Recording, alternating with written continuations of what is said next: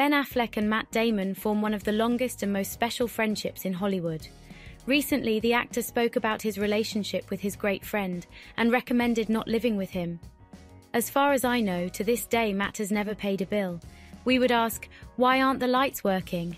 And it was because the electric company needed money to keep funding our electricity, the actor and director confessed, along with James Corden on The Late Late Show. Now he revealed on the Drew Barrymore Show that he thought he was rich for life when he and Damon sold the rights to his Good Will Hunting script for $600,000.